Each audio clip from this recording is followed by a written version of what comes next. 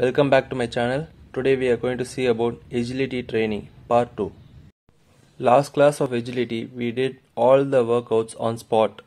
Today let's do some agility with little movements. If you have doubts regarding any exercise, you can comment below. Also, you can even suggest some workouts to be demonstrated. The first workout is basic tap, running type. You could have already seen similar type of workout in the last class. Well, in this workout, tap your legs on the ground one by one like running motion.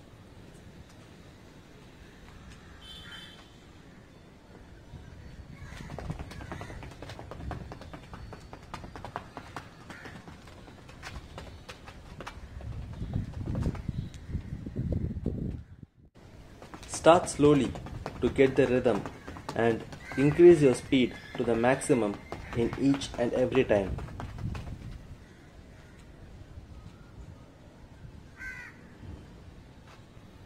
There is only 10 seconds on which you are going to do, so do it fast. Then you have a 10-second break.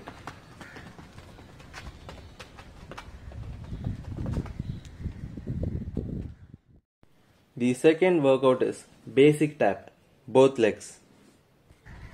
In this type of workout, you should do fast jumps really fast.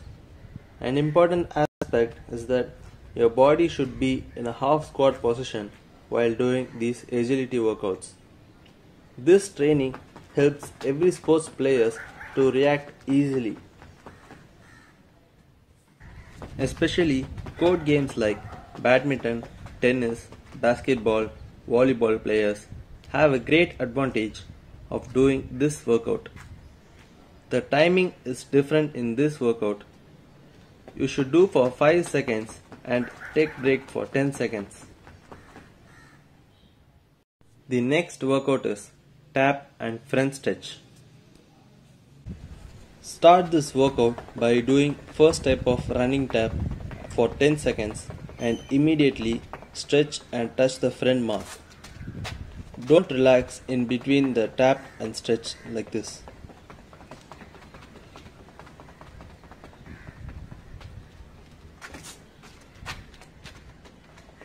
Your reaction should be immediate response. Then only this training is effective.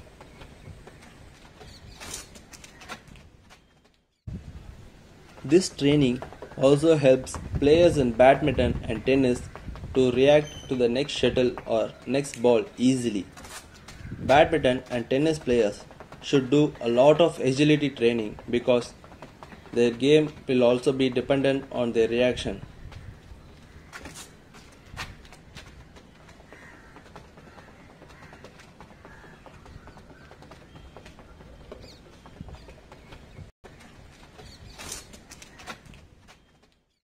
The last workout is tap and side stretch.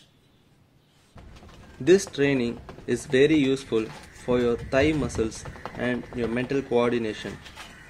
Follow the same tapping method and on the end of 3rd second, reach one of your sides by stretch like this.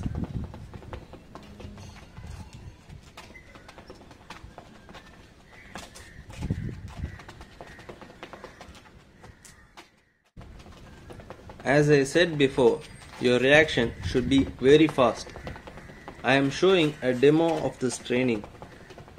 My counts may not be precise, but try to have someone to count the second and tell you to move. That will be more effective.